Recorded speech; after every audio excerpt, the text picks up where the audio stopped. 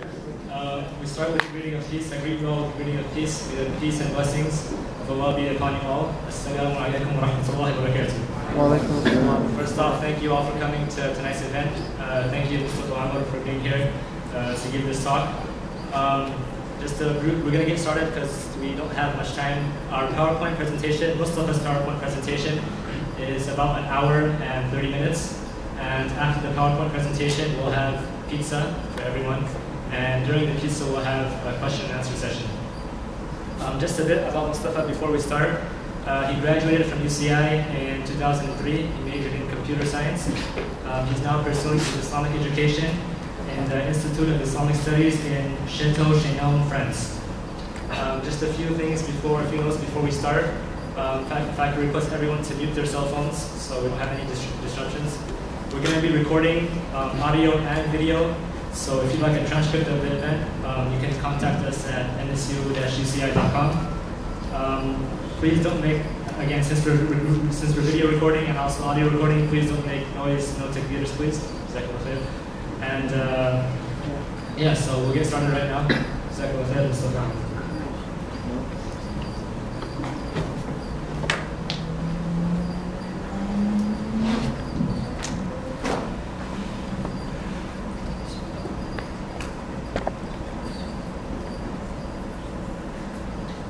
Thank you all for coming, and I'm just going to get right to it because there's a lot of information to cover and we don't have that much time. So the topic of today is the origin of species. As you know, this is the title of Darwin's book, and we're going to be discussing the origin of life and a critical analysis of the theory of evolution and of atheism or its ramifications. So we begin. What topics are we going to be covering? The first thing we need to understand is, why is this issue important? Now, what difference does it make? Why do you take time out of your daily lives to come here when you could be watching TV, you could be at Starbucks, you could be doing whatever? Why is it important for everyone? Not just for a student of biology, not just for a student of paleontology, but for each and every single person. That needs to be understood. The second thing is, when to present 4 views on this issue and the rationale that they come along with, then 2 opposing models explaining life, and then the effect that each model has on life.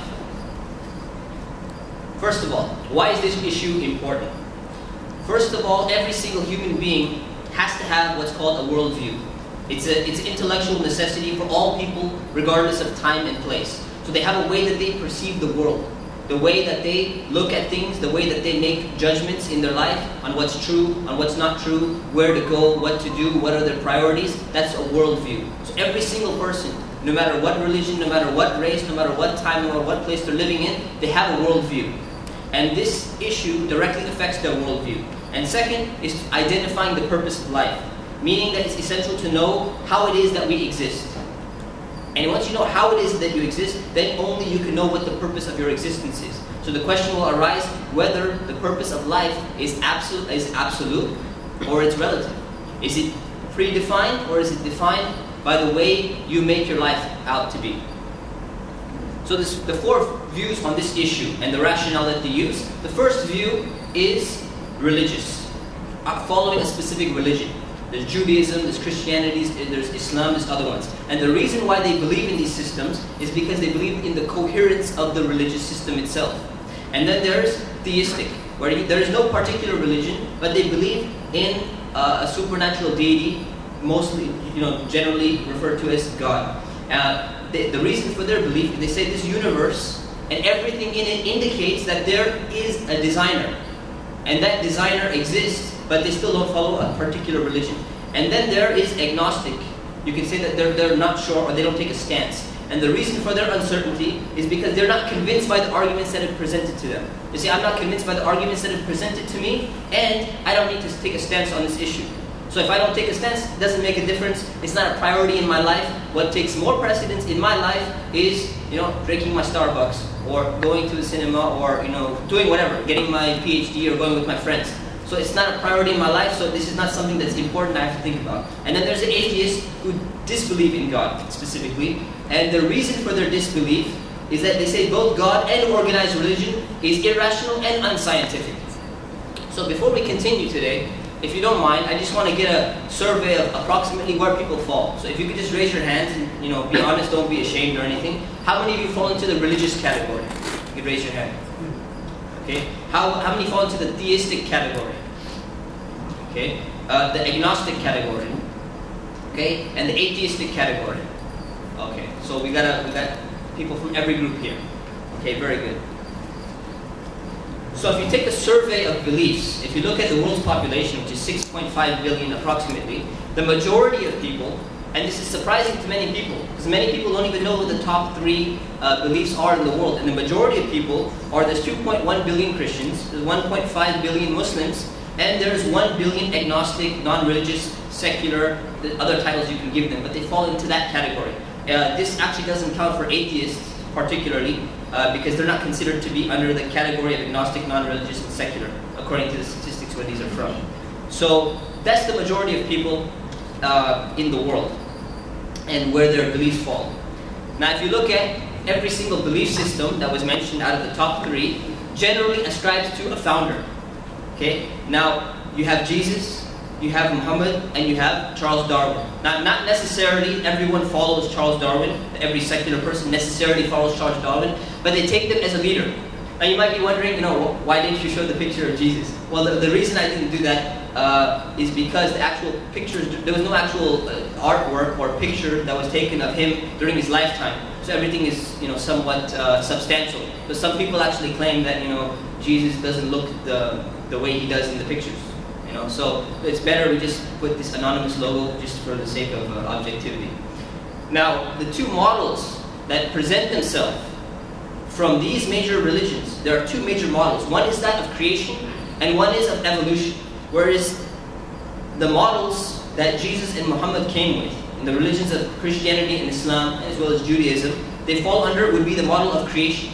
And whereas the model that Darwin comes along with would be the model of evolution. Now you might be wondering, saying, why is this a Venn diagram?